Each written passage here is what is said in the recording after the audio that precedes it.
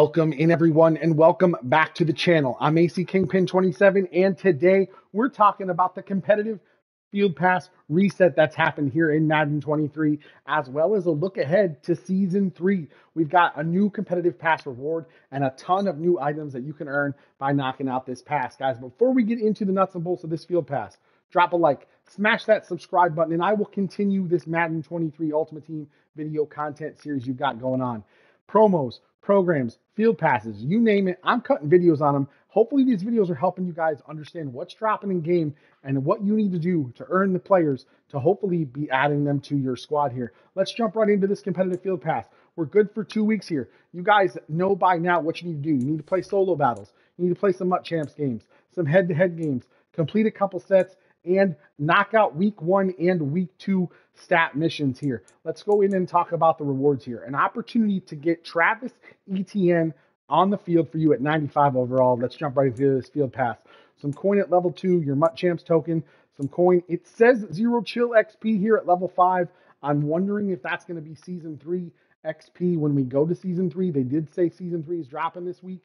EA put a tweet out, so I'm really hoping this changes from chill XP to season 3 XP, so wait and find out the story on that one. Some more coin, a midfield pack here at level 7, some more coin and more XP at level 8, another MUT Champs token at level 9, level 10 gets you that random rare strategy item, and level 11, this has typically been a player. This week you're getting a 93 overall account bound Legends Season Fantasy Pack, so I'm interested to see what that's going to be as we get into the games and unlock this 90 competitive point pack. All right, level 12, more coin, more XP. There's 150,000 season XP in here, so make sure you guys are rocking out this field pass attempting to get this player. A red zone pack at level 13, more coin at 14, another MUT Champs pack, a red zone pack at 16, 50,000 XP here at level 17, 25,000 coin at 18, a midfield pack at 19, 35,000 coin at 20, and here you go, level 21. You get the touchdown pack, you get the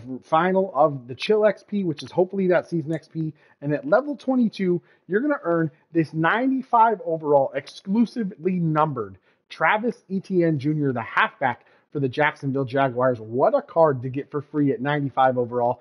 Very excited to get this card and see how it plays on the field. Hopefully you guys are too. Let me know in the comments how you guys are feeling about this particular card joining the game.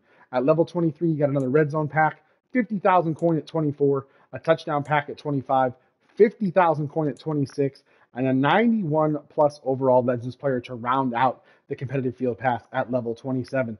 Let me know in the comments below, guys, how you guys are feeling about this week's competitive pass and what you're looking forward to in season 3. Like I said, EA put that tweet out. We can look for season 3 dropping, playoff promo dropping, and team of the week returning to the game this week. So be on the lookout for more videos coming your way. As always, I'm AC Kingpin 27. Appreciate you guys all being here. Stay safe out there, and remember, I'll catch you on next. EA Sports, within the game.